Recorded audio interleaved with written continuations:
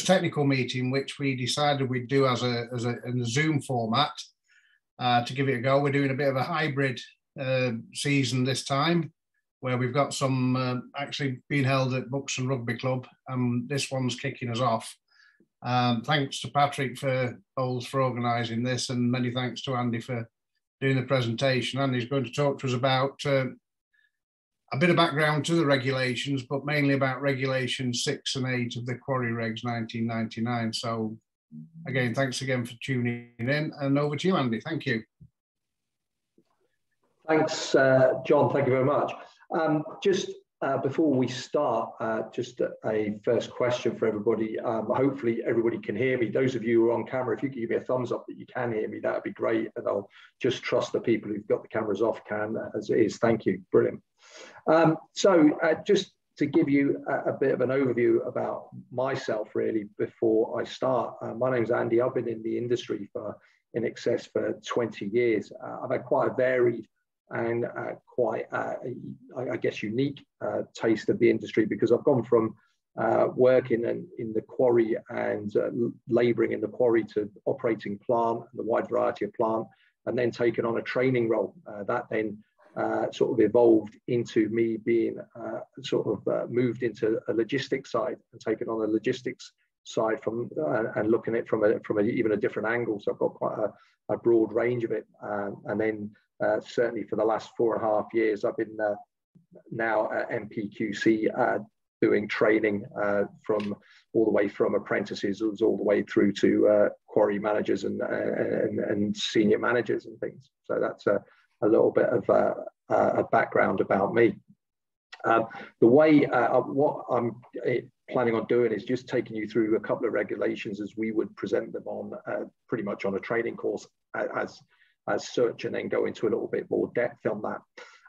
Now, when I do present training courses, one of the things I do like to do is make them interactive. And that means interactive means that you're not going to just sit there and listen to me read the slides. I mean, I can sit here and read the slides for you, but I can tell you it'd just be a waste of your time, and you're not going to get anything out of that. The best way to get the most out of these sort of sessions is if people get involved, share experiences, and share their stories. So so I am going to expect some sort of interaction, or you will be bored to tears in the next 5-10 minutes, that's for sure. So let me just share my slide with you, and there you go. I'm now hoping that everybody can see my slide in front of them. If you can see it and you're on camera, could you just give me a thumbs up to show me that you can see it? Excellent. Well, I'll just take that as everybody else can see it as well. Thank you, everybody. So what we're going to look at today in terms of the regulations, well, first of all, the first part of it, I'm going to spend a couple of minutes just going through a brief look at the regulations and how they came into force and how regulations happened. Then after that, we'll have a look at Regulation 6 and find out who's responsible for most of the duties in the regulations book, and how the people who are responsible for it, how they are sort of challenged to meet those responsibilities. And then we're going to have a look at the management structure and what the requirements are for the safe running of a quarry, from the management side of it. So my first piece of interaction is, and this is a challenge to you, is can anybody tell me how long they think that quarrying has been an occupation? Anybody give me an answer to that? And I'll take that from anybody before I'll go around and randomly ask people to tell me, anybody. And there's no right or wrong answers to this, just what you think. Anybody? Since the Stone Age, Andy. Cheers, John. Since the Stone Age, absolutely. I'm not mentioning anything about most of the quarry managers coming from the Stone Age either, John. Yeah, absolutely. Quarrying has been since early man. I mean, it's been since we've been digging for flints and chipping them into shapes for tools and things like that. Absolutely. So quarrying has had quite a long history. However, regulations aren't that long or that old in the tooth. Regulations actually came into force. Well, actually, is a question for you. Does anybody know when the first set of regulations came in to force? Anybody off the top of their heads, a gamble? Anybody like to have a guess when regulations first came in? 54. Oh, I'll tell you what, that's not a bad shout, John. Yeah, so we're talking about the 1954 Act. It's not a bad shout. The actual first set of regulations actually do first get mentioned in the Factories Act in 1878. However, that was any place not being a mine, and it's 1878. However, the first attempt to sort of bring it into any real control was, the first attempt to bring it in any control was 1895, where they concentrated on quarries over 20 feet deep at the time. At the time, there was in 1895, there were 105,000 people employed in quarries, in 8,000 quarries, and it was producing circa 30 million tons in the UK in that year. So part of the regulations talked about reporting of serious injuries and fatalities as well, and this was part of the control, if you like. In the 10 years after the 1894 Act came into place, there was 1,150 people were killed and 12,000 people seriously injured in quarries. Now, I have to say that I think, and I'm not alone in thinking this, that there was some serious underreporting in those 10 years, if you can imagine the sort of activities people were getting up to back then. Also, in the 10 years after the quarry regulations came into force, there were 500 prosecutions against owners, and there was 100 prosecutions against people who worked in quarries. The average fine was 15 shillings per person who worked in a quarry in those 10 years.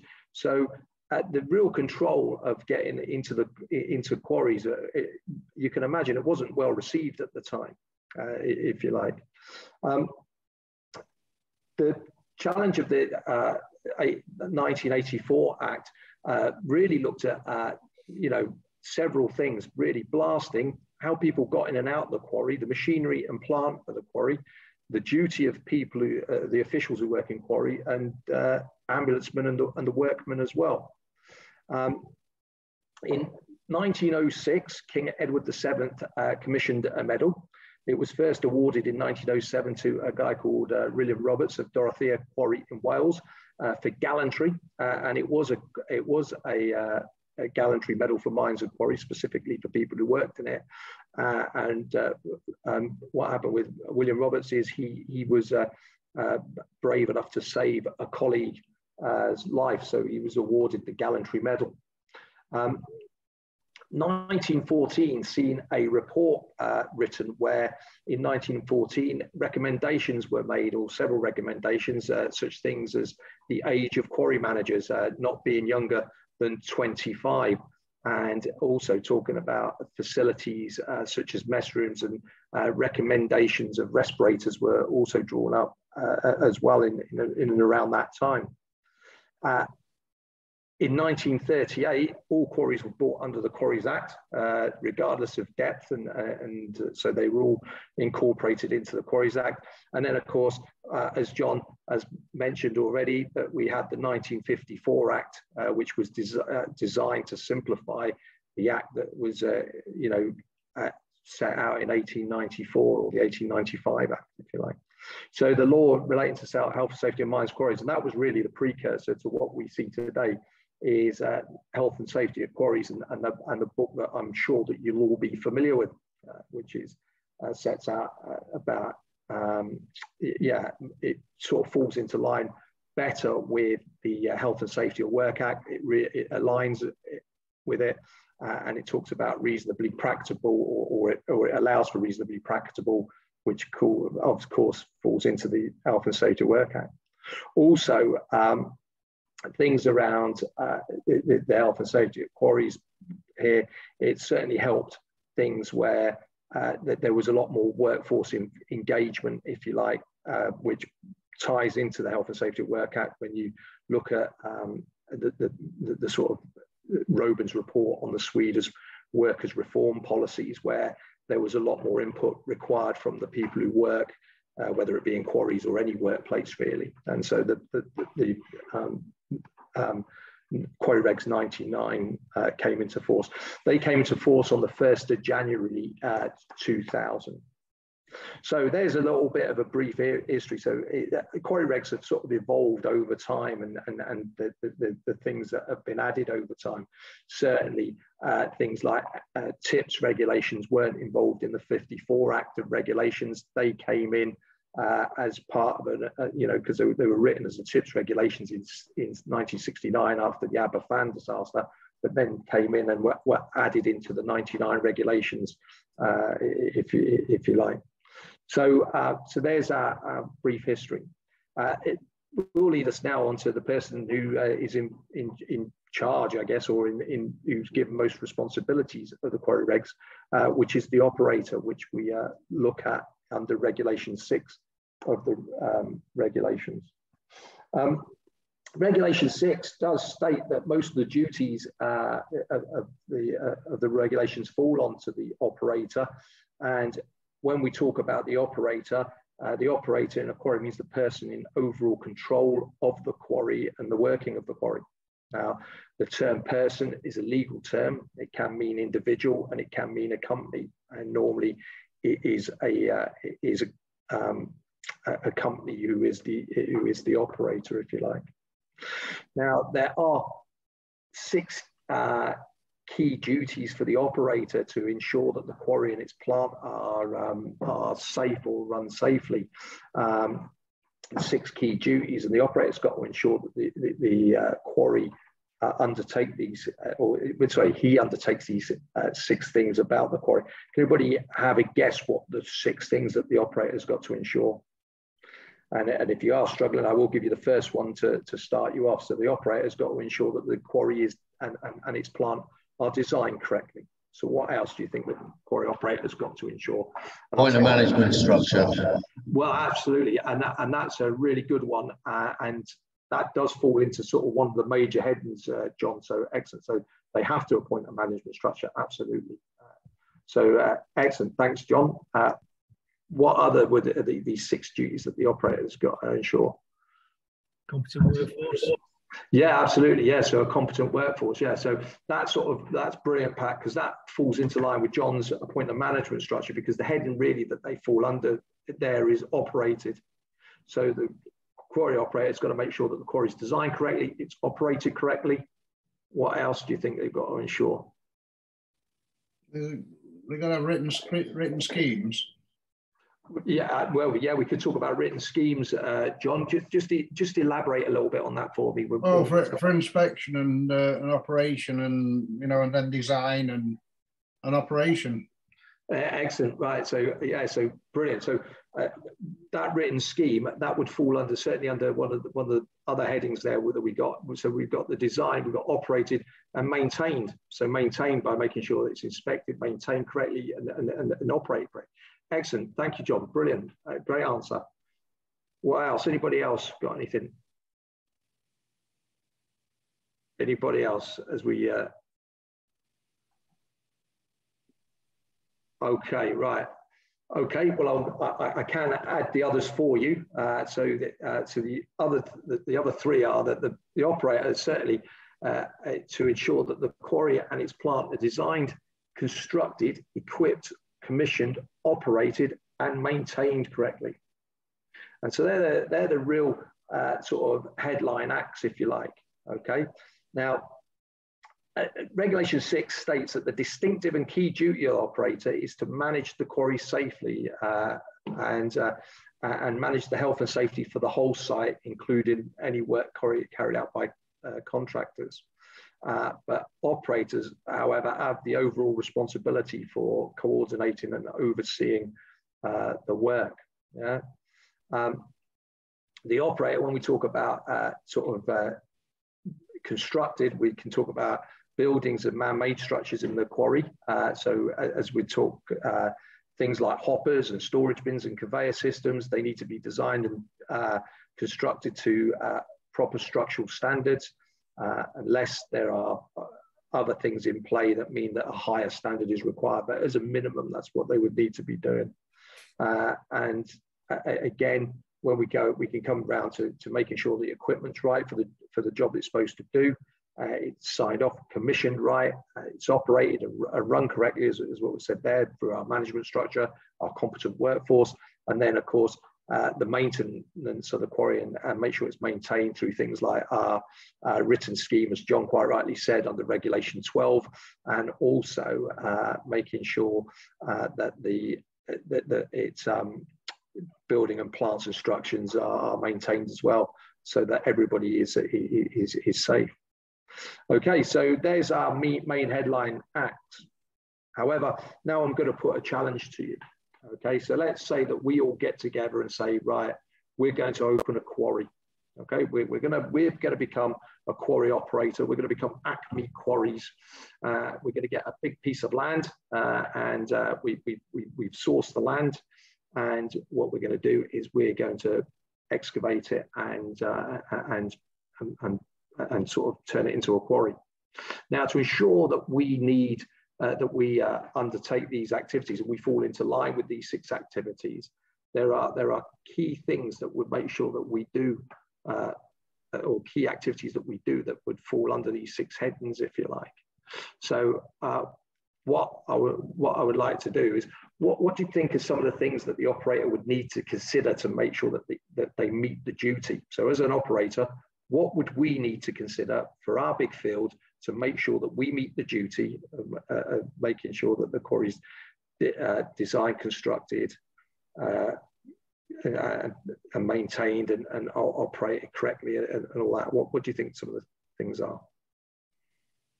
And I'll take it from anybody. Okay. Don't you have to let the HSC know that you have an intent to operate or something like that? Well, certainly, yeah, we would certainly we would certainly need to notify the HSE that the quarry is we're going to turn a piece of land into a quarry. Absolutely. We would need to let them know a number of things, John, on that. We would need to let them know certainly who the operator of the quarry is. We would need to let them know the address and telephone number of the quarry. I think the regulations still state that you should give them a fax number for the quarry. However, I'm quite convinced that they wouldn't expect a fax number now, that it's certainly email contacts and things like that, but they would need an ordnance grid survey reference number, and you know, basically what the quarry's going to operate, what you're going to quarry out of it, and stuff like that. So you know, a lot of information around the quarry. Certainly we'd need to let the HSE know. So excellent, John. So that would certainly fall under one of the things that we would certainly need to do. What else will we need to consider as operating our quarry? What do we need to consider? Fatih here. Would we would need a site management plan to start with everything? Yeah, okay, excellent. So we would need to make sure that we got a site management and a plan. So cheers, Fatih, great answer. Yeah, so we would need to make sure that that's in place, wouldn't we? So our management structure and plan. Excellent, thank you. We need a design, obviously, a design of how we're going to operate the quarry and how it's going to be laid out. Excellent, Stephen. Yeah, brilliant. We would certainly need a design of how it's going to operate and how it's going to be laid out. Absolutely. So that would be one of the things as well. Excellent. Cheers, Stephen. What else will we need? Anybody? Planning permission. So, sorry, John. Planning permission. Yeah, certainly planning permission. I think that would go in with certainly with parts of the notifications we'd have to give to the HSE and the local authorities and councils and things like that. But certainly that would probably include your design as well, wouldn't it? They'd want to see what you're actually going to do. Yeah, absolutely. So yeah, your design would go into the planning permission, and of course your design, your quarry design would be something that you would maybe furnish the HSE with as well, especially the original design. Yeah. So, yeah. Excellent. Safety management plan? Safety plan for the whole site? Yeah, okay. Traffic management plan, all these management plans for the site, maybe? Yeah, so when you talk about a safety management plan, are we talking about some sort of emergency response plan, that type of thing, Fatih? Would include that as well, yes. Yeah, okay, yeah, okay. So emergency response plans and safety management plans, so how we're going to manage health and safety. I think that would sort of certainly tie into the management structure side of it as well. So excellent, thank you, Fatih. Anybody else? Any others? What else will we need to consider? Quarry document. Yeah, oh yeah. So we need to make sure we got the health and safety document in place. Pat, excellent, thank you. So a really good, important one. What else will we need to consider on it as part of our quarry? Geotechnical appraisal, and then maybe right, investment. Yeah, brilliant. So I've got. I think who's the geotechnical appraisal? Was that Stephen? Excellent, yes. Stephen. Yeah, great answer. Yeah, so we would need to make sure we got a geotechnical appraisal on the site. Yeah, and know what we're doing. Excellent. Well done. Somebody else say something as well at the same time.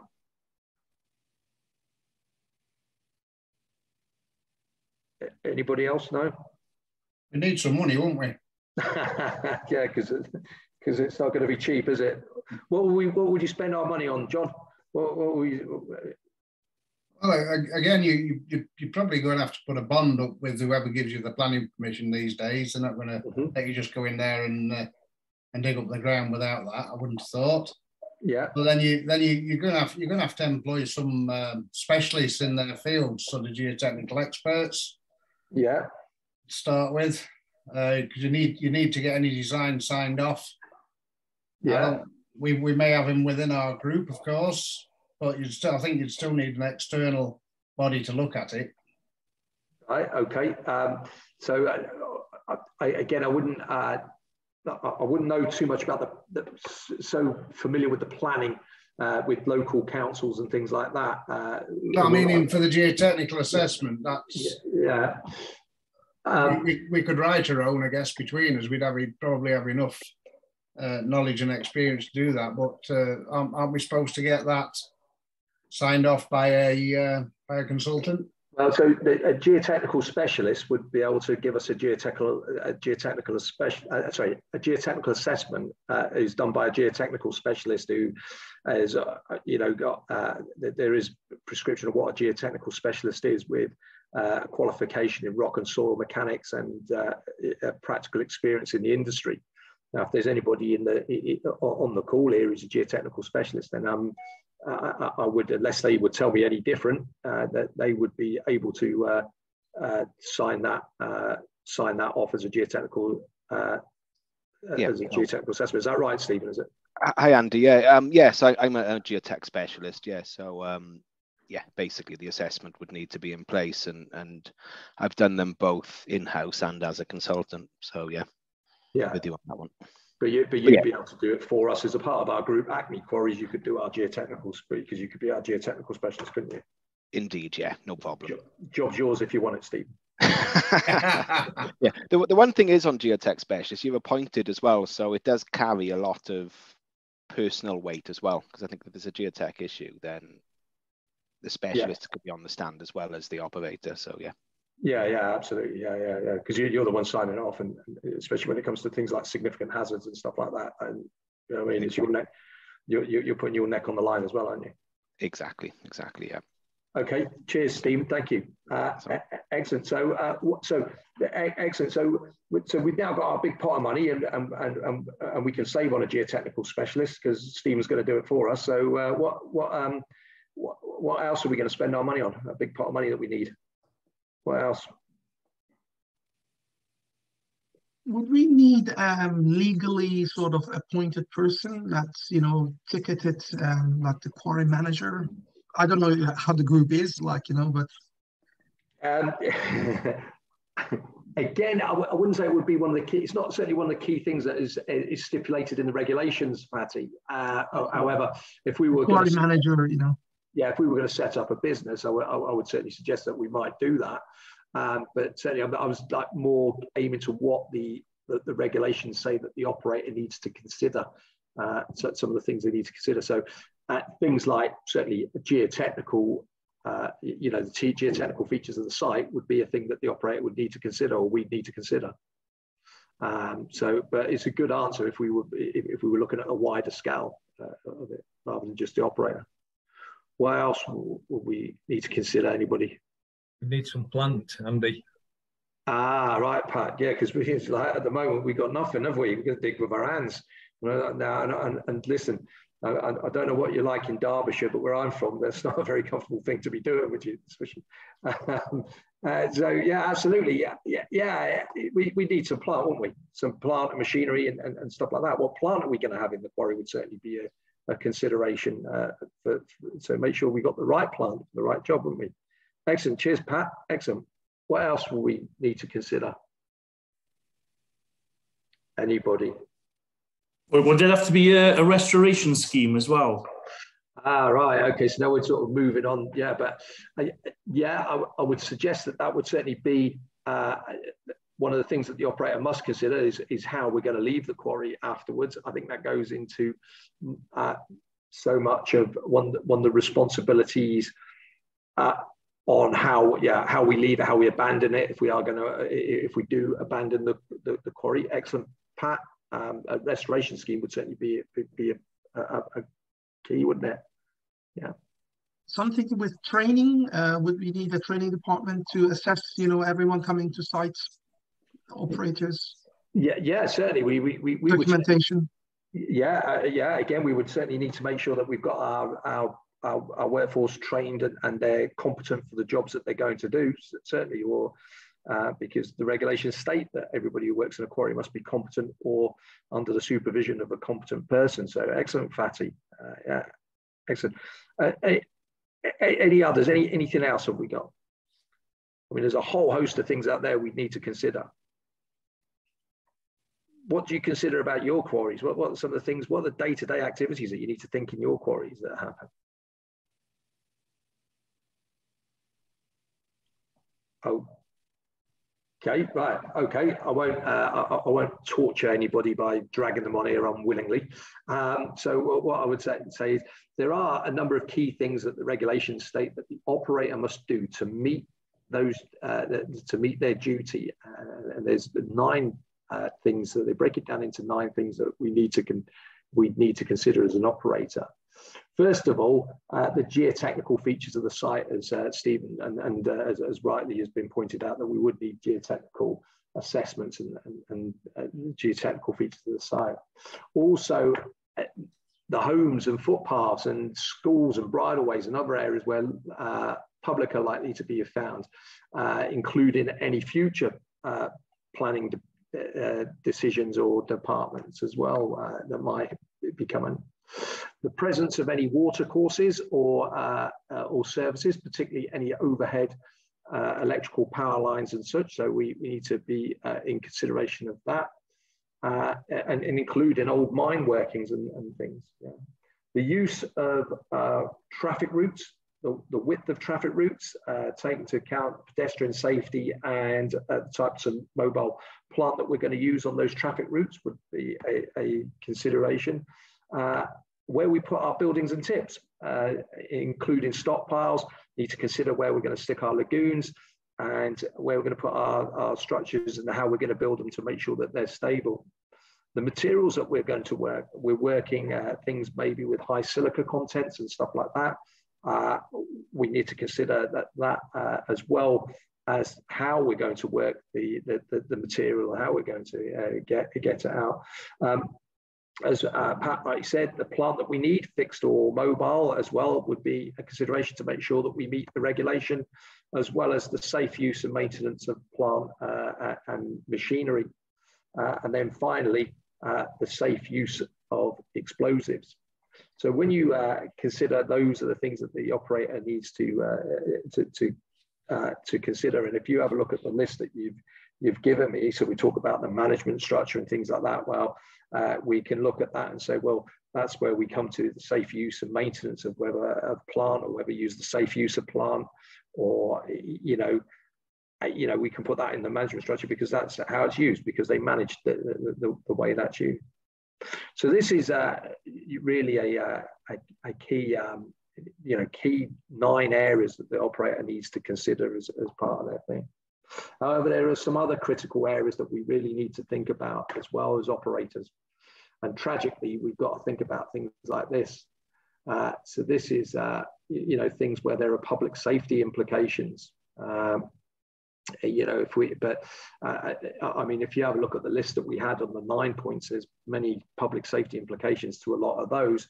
but we need to think about the way we work the quarry and the risk that it may create to the public, and things like that. So precautions need to be put in place. Now, if we've got things like bridle ways and pathways and footways through quarries, then we need to make sure that they're risk assessed and the route around it is risk assessed, and that is regularly reviewed. However, it's always best to reroute any public rights of way around quarries and ensure that you've got them around quarries.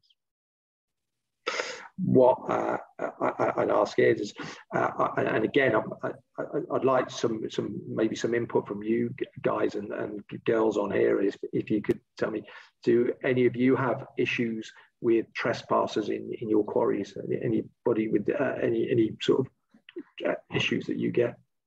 If we'd like to share anything.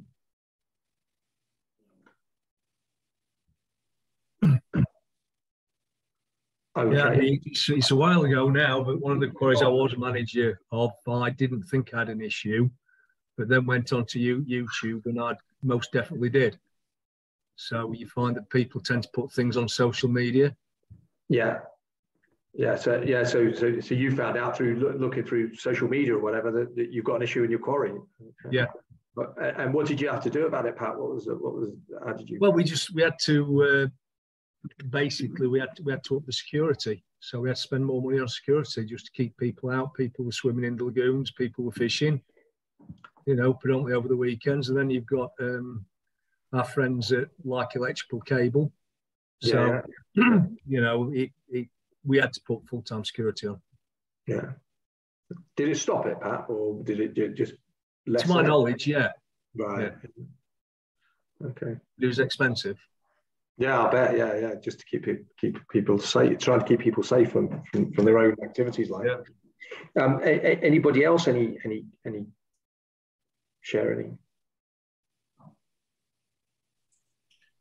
Yeah, I mean, obviously, I think most people at some point will have issues with the, trespassers in quarries, even if you've got no public rights of way. But my advice from that really is obviously regular inspection, but more importantly, plenty of photographs that you have repaired items that have got damaged, or somebody's cut wire into, or fences, etc., such that you can actually prove that there is regular inspection and that you are doing something about it. Yeah, and that's a really good point there, Stephen. One of the best practices I heard was actually from the lads at Mount Sorrel Quarry. And what they do there is that they do their fence inspections with a GoPro camera, and they film the fence inspection and then log any sort of any issues with the fence under what 3 words as well, so that they can pinpoint to quite an exact location, if you like. However, it does lead me to share with you the story of the lad who carried out, and he was telling me that he was carrying out an inspection on one of the phases at Mount Sorrel Quarry with the GoPro camera, and there was a bridge that had closed the road. So the bridge had been down quite a while. The road had been, if you know Mount Sorrel, the road had been closed for quite a considerable amount of time. And as he was going up to do his face inspection, he came across a car that was parked there, and the car was parked there. And as he got there, there were 3 naked people, all with their trainers on, 1 woman and 2 guys, and they were, he managed to disturb them doing what they were doing, and they managed to skedaddle out there. But apparently it's all on GoPro camera. So if you ever get to Mount Sorrel Quarry and anybody's interested, that's to see the fence inspection for Mount Sorrel Quarry, if you're interested. But yeah, so yeah, absolutely. So pictures, Stephen, are absolutely critical, I think, to show that you are doing inspections and that you're getting them right. A couple of stories that like I could tell you on the seriousness of that it's being taken is the fatality a couple of years ago at WH Malcolm, which is WH Malcolm are a big logistics company, and just to give you the sort of size of what can happen is they had an incident where weekend there were two 9-year-old boys playing football outside the fence outside their railhead in Rugby, and the ball went over the fence. The two 9-year-old boys climbed over the fence to go and retrieve the ball. They then started climbing on top of the rail wagons that were parked there and left there, over the weekend and that. And unfortunately, one of the rail wagons was parked underneath some overhead power cables. One of the 9-year-old boys was electrocuted and tragically fatally killed. WH Malcolm last year were fined £6.5 million for that. Because the kids obviously getting access, but the other thing is leaving the rail carriage where they'd left it underneath the power lines. It was decided that they could have left it anywhere else but underneath those power lines and prevented that from happening. So, even if we are doing our fence inspections, we have got our fences safe, we still have got a duty to make sure that the quarry is left in a safe condition for trespassers if people do get in, is the thing. The quarry that you see in front of you here is a quarry in Lancashire. And since 2015, they've had 3 fatalities in this quarry. The last one being on the 9th of July this year. And it's been a well-known spot where people will go and swim. They've even had the fire service sitting outside the quarry in the summer trying to beg people not to go in there. And people ignoring them and routinely ignoring them. One of the stories on this is the people who own the quarry now. It's a development company, a real estate company.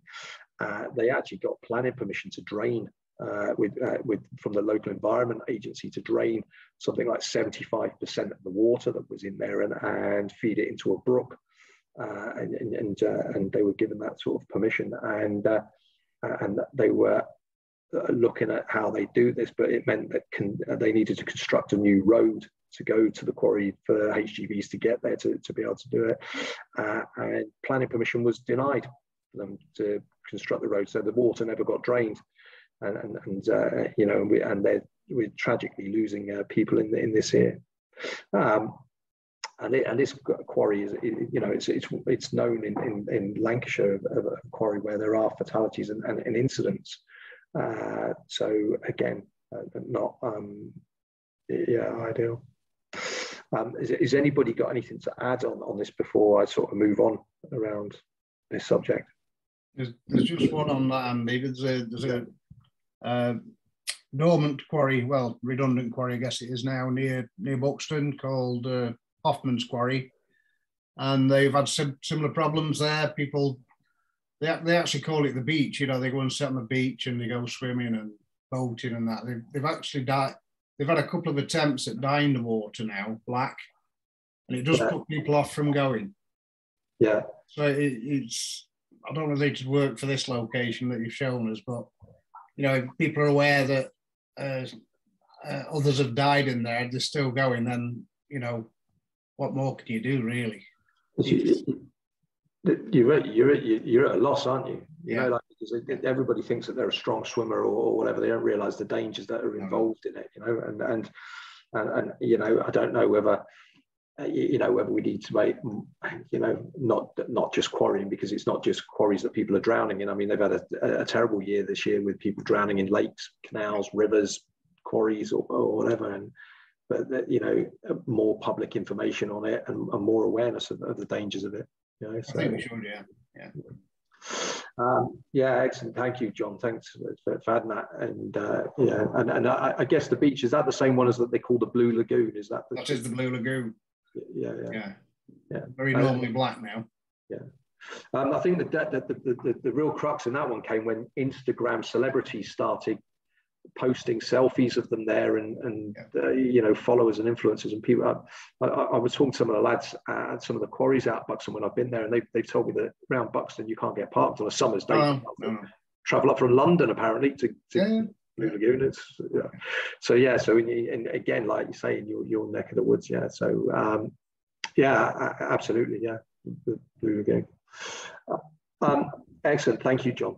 Thanks for that. So next consideration that the operator needs to consider, you know, they've got to consider the coordination, communication and cooperation between people. Who do you think that the operator needs to consider coordination, cooperation and communication with? Who the groups of people you think they need to coordinate and cooperate with? Anybody? Workforce. So okay, so the employees of the quarry would certainly be somebody they've got to do, wouldn't they? So employees. Who else? Who would they need that to Public. Cheers, John. Absolutely. So the public would be somebody they've got to consider that communication and cooperation with as well. Who else would they need to consider with?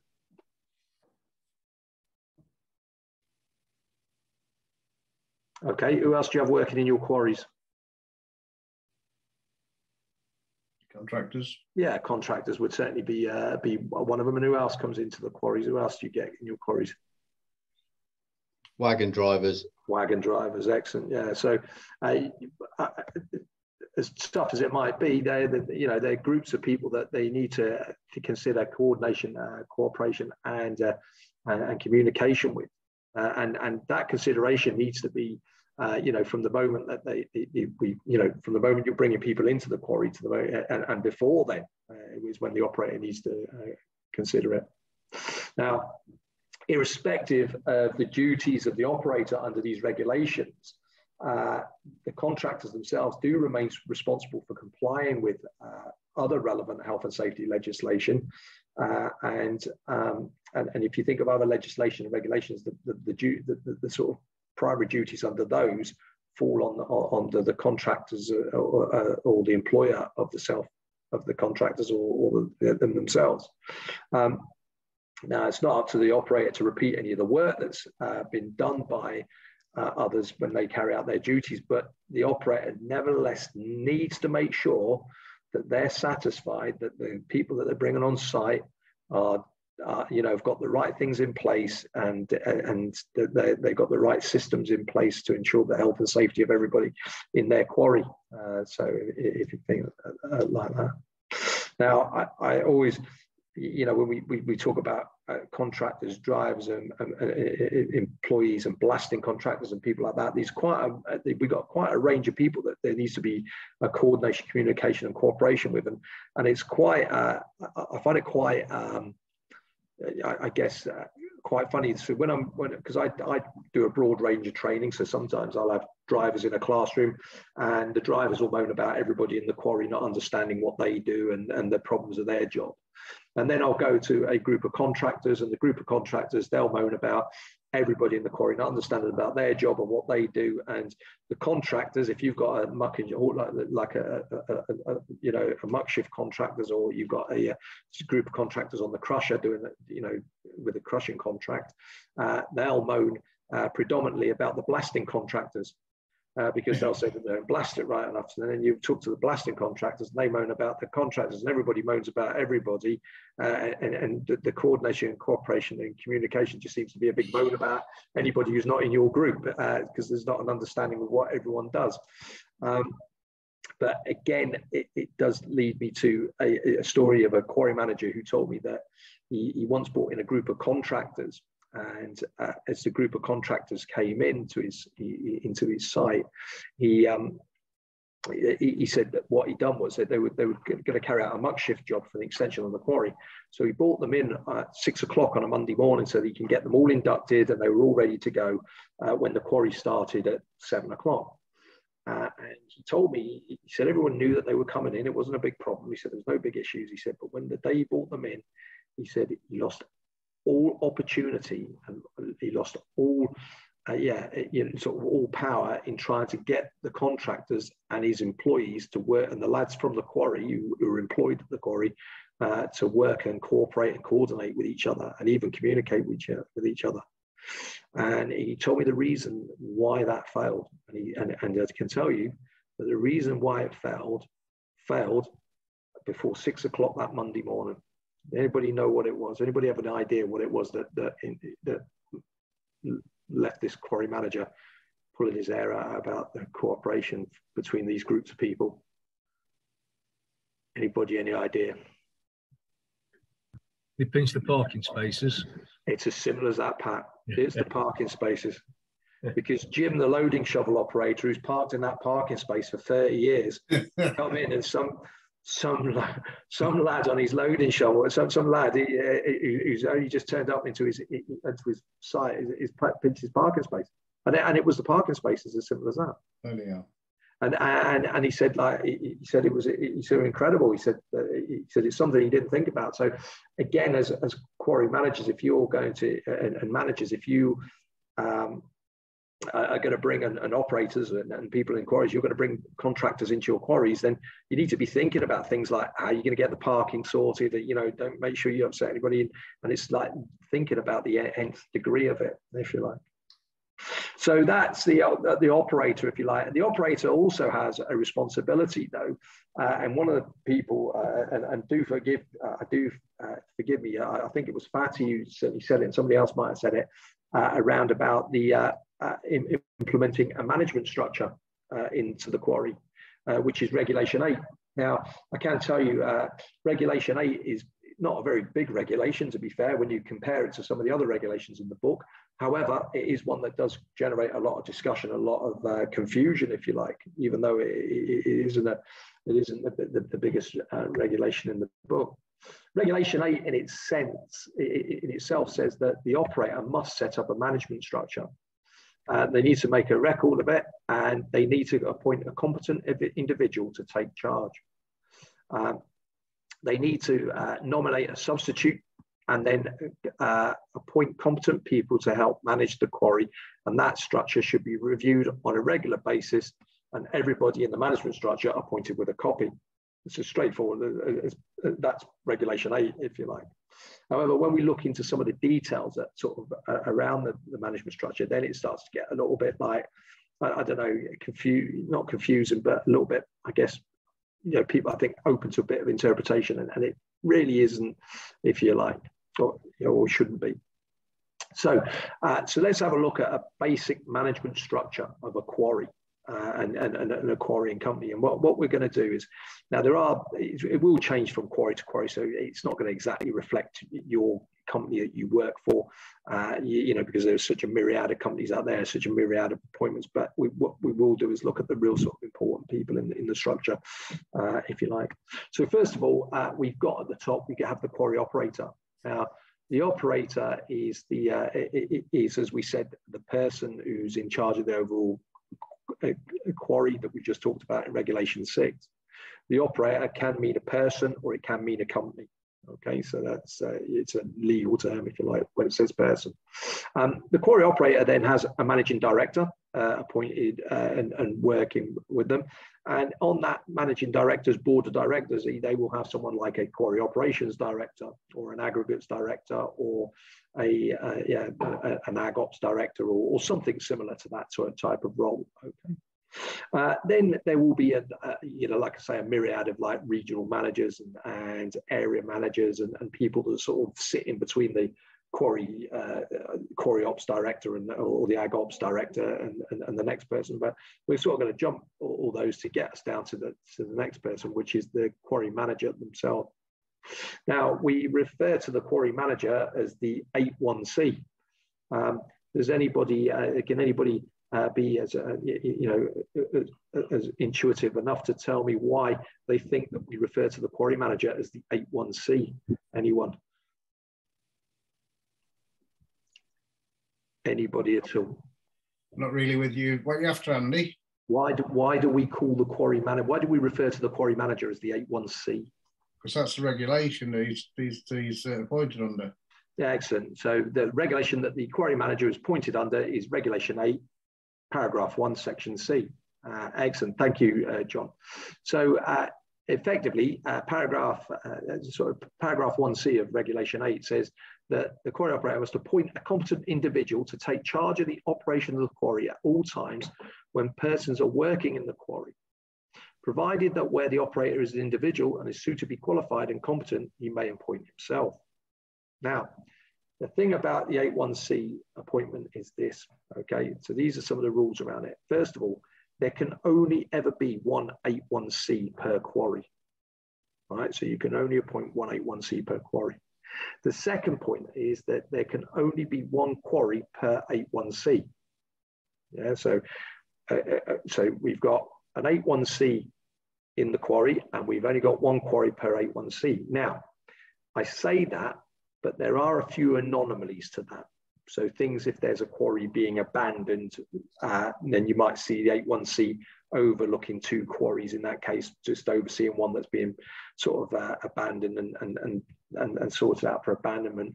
And the other time that you might see the same 8.1c might be where quarries are back to back or next door to each other and things like that. But in normal circumstances, the HSE would only expect to see one 8.1c per quarry. And the reason is the 8.1c needs to make themselves readily available, you know, and take charge of the operations at all times when people are working in the quarry.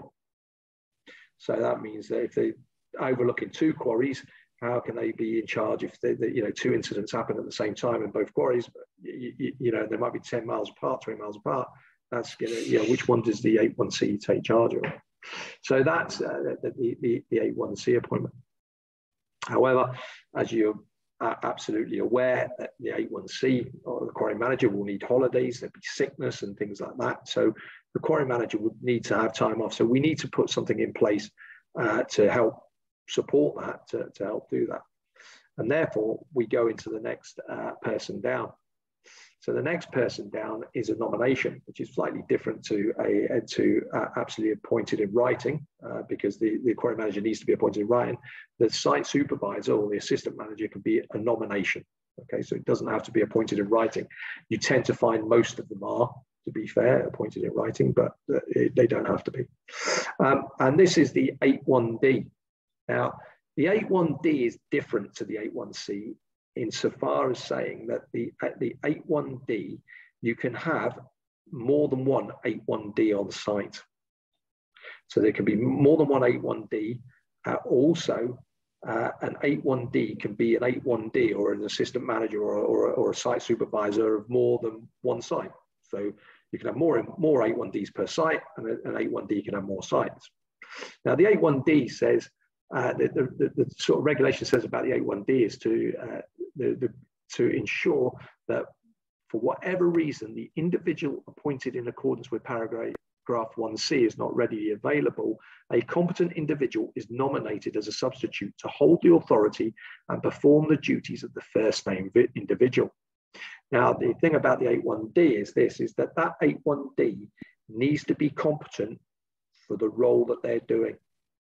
So if you've got an 8.1d who is taking charge of the site and doing what the quarry manager needs to do, then really they need to have the same sort of qualifications as you'd expect as a minimum for that quarry manager to prove their competency. So normally, you know, normally things like a VQ level 4. Now, you might find that what we do find is quarry managers tend to go up to like level 6s on the VQs, and the assistant managers level 4. Now, that is acceptable because they meet a minimum standard requirement. They don't need to meet the same level as a quarry manager, but they need to make sure that they've got that minimum of requirement of being able to take charge of that quarry and make sure that they can do the duties of that person. Now, there is another anomaly around the 8.1ds is that if you've got an asphalt plant on site, or you have a maintenance crew that are coming in at the weekend, as the regulations of I just explained them there to you, it would need to have an 8.1d on site to oversee the maintenance crew, or to make sure that the asphalt plant and you know, sitting in an office, maybe babysitting it, So what you can do in that instance is you can appoint an 8.1D with limited responsibility, or WLR as we refer to it. So this means that the the activities that are taking place whilst that 8.1D is in charge on site, that are only the activities that they have got, the competencies to oversee, the responsibilities to oversee. Now, so for instance, if you've got an asphalt plant operating, you might make your asphalt plant batcher an 8.1D with limited responsibility. However, the only jobs that can be carried out will be asphalt plant batching underneath that person's supervision, if they're the person in charge of that day, if they're the 8.1D in charge. Now, there is another thing to say here, is that if you have a whole load of 8.1Ds on site, you also need to make sure that you've got a structure in place or a hierarchy of command amongst those 8.1Ds, so that everybody knows who the 8.1D in charge is. You can't split the quarry up into the different parts and say, well, we're just going to give that 8.1D that responsibility and that one 8.1D that responsibility, and give them all equal shares of responsibility, because the quarry manager isn't there. There needs to be one that takes over from the quarry manager and takes charge of everything. All right. So there's our 8.1D appointment. Do stop me, by the way, if you do have any questions. I am conscious that I'm going to keep you running, so I'll keep moving with it. So underneath the 8.1D nomination, you have your operatives and your craftsmen. There is another appointment, and this is the 8.1E. Now, this one here is one that causes a lot of confusion, although it shouldn't. It does, and I see even major companies getting this one that wrong and making mistakes on this one. So 8.1E appointment is, and let me just read what the 8.1E appointment says. It says to ensure that a sufficient number of competent persons are appointed to manage the quarry safely. Now, an 8.1E appointment is not a substitute for an 8.1D. An 8.1E is not the next level down. An 8.1E appointment is somebody with specialist knowledge to help that quarry run safely. Now, the best way of explaining that is if you've got a quarry manager, you cannot expect the quarry manager to be the be-all and end-all in electrical safety. It's because they won't have that. They might not necessarily have that competencies and qualifications. So what they need is an 8.1E appointment of somebody with that specialist knowledge who can help them run that quarry safely. Okay, so it's not it's not a sort of substitute to an 8.1D, if you like. Then, as we come out, there are other appointments from the quarry manager. So this would be your explosive supervisor. Now, they're appointed under another regulation in the book. They're regulation 25. And the explosive supervisor can be one of many people, as long as they've got the right competencies to do the job. It can be a contractor that you bring in. So some contractors will, supply that with their contract, if you like. It can be the quarry manager themselves, again, as long as they've got the right competencies to do the job, or it could be somebody else in the quarry that you've got appointed as the explosive supervisor under regulation 25(1)(b). Now, the explosive supervisor needs to take quite a stringent exam to become an explosive supervisor. It's by no means a gimme. It's not something I ever tell explosive supervisors, that I know their exam is quite tough, but I do know it's quite tough, and it is quite a hard exam to take. So they sit within your drilling and blasting team, whether you bring them in as a contractor or whether you've got them in-house, but you have your shop fires and your drillers that sort of come underneath your explosive supervisor as well.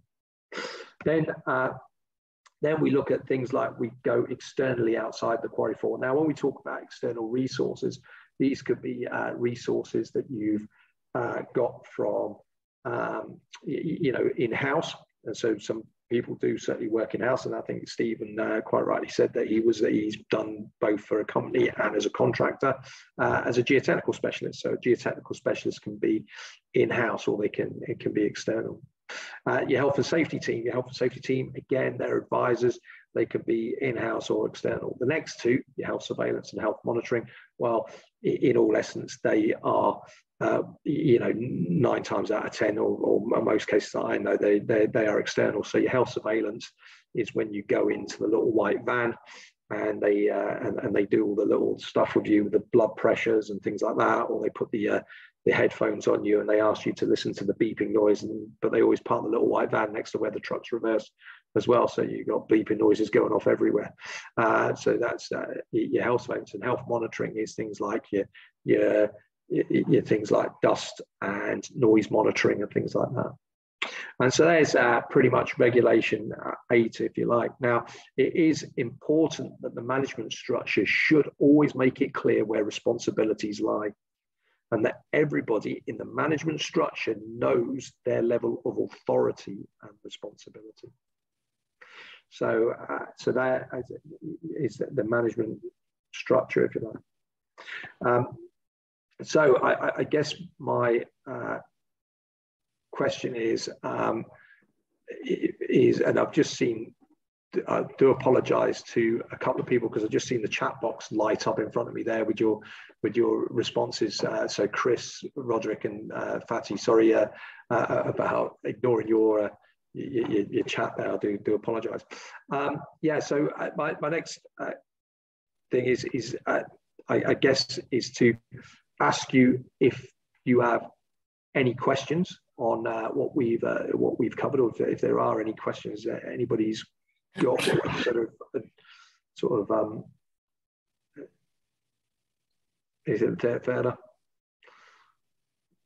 Okay. Andy? Well, yeah, sorry. Yeah, go on. Hi, Fatih here. I'm a bit new to the country, so I'll ask this. So when we're talking about a competent person for quarry manager, as per Regulation 8, or the engineer as the was it the 81E? Do you have ticketing system in the UK? Do people like how is the competency measured in the country? How do you deem someone competent? Is there a certain ticket, the quarry manager's ticket, like Australia, like you get one, or how does it work here? Okay, excellent. Cheers, Fatty. That's a really great question, and I'm glad you've asked it, because I can help answer part of it, and a friend of mine, Pat Bowles, can help you answer part of it as well. So any bits that I miss, I'm sure Pat can come in and fill me in with. So competency is measured in quarrying over people obtaining something called the National Occupational Standards. Now, they're normally measured in things like VQs, or vocational qualifications. So that means that people coming out to site to assess you to a level and assess your sort of knowledge and your skills to make sure that you're meeting the right competencies as set out in the National Occupational Standards. So that would certainly be a measure of competence. Now, there would certainly need to be, I guess, some element of training in there to make sure that you're familiar with things like the regulations and stuff like that. However, I mean, from a training company, I shouldn't really say this, but I don't think the element of training is that's, although it will help maybe define your competence, it's not the critical measure, if that makes sense. And I'll hand over to Pat to sort of explain that, because you'd be much better than me, won't you, Pat? I think you pretty much covered it, Andy. As I say, in the regulations, obviously, competence, as we see it, is defined by the VQ. And as Andy mentions, the National Occupational Standards. But if you do have a knock on the door from an inspector and you can prove otherwise, that you have met all those standards, then you've done as much as you can. So probably not the answer you're looking for, but and it's very, very vague. But start with the National Occupational Standards, and you can log on and see the VQs and what the VQs, what units the qualifications contain. As I say, and by all means, give us a bell later and we can have a chat. Yeah, and thanks, Pat. And that would be, definitely something to do, Fatty, is by contact us and we can help talk you through what sort of minimum VQ that the HSE would normally sort of be plumping for, or what VQ you need to get. I hope that helps your question. Yeah, thank you. But then maybe after we finish this, I'll get some, if you can maybe type your contact details in the chat, or if I can get them. Yeah, there's something come out. I'll put another slide up in a minute after I've been through a summary, and you can grab them from there, mate. All right, so. Thank you. No worries, Fatty. Cheers, thank you. Right, okay, somebody else unmuted there. John, hi, John. Yeah, sorry, very interesting. I've got to shoot off now, mate. Got to go and pick the nipper up, mate. So, right, okay. Thank you very much. And actually, I've got to be honest, it clarified the 81E issue for me. So, right, okay, excellent. Well, good, John. And how old's your nipper, mate? 9.5, mate, going on 15. Right. But no, thanks a lot. Good to see everybody's well. So, see you all soon. Yeah, John, all the best, cheers, mate. guys. Thank Take you. care. Thank you. Bye, John. Thank you. Any other questions at all? Any questions? Right. Okay then. I am conscious that I am eating into overtime now. So first of all, just in summary, as I said, regulations they have evolved over time from one of the oldest occupations in the world, and that we are all really lucky to be part of. You might think sometimes on a Friday afternoon. The operator is the person who's overall control of the quarry. Their key and distinctive duty is to manage the health and safety for the whole site, including contractors and visitors and the general public. The operator may be a person or company, as we said, and most of the duties in the regulations actually fall on the operator, if you like. And the management structure, we've had a look at the management structure. There must be an 81C in place. 81Ds, what 81Ds do, they sort of support the 81C and they can cover for an 81C. However, 81Es are the confusion. Don't let them confuse you. You're better not appoint them rather than people thinking that they need to appoint an 81E. For whatever reason, you just make your 81Es 81Ds. If you're just appointing them as substitute 81Ds, you just make sure that they're in the structure as what they are. However, the management structure must make it clear where responsibilities lie. If anybody would, and this is the shameless plug bit, if anybody would like any further information on a wide range of qualifications and courses, then you can contact us here at MP Skills. So email is info@mpskills.co.uk. Telephone number 0115 983 5755. If anybody would like to contact me directly, then it's the same email address, but instead of info, it's andy.cox with an X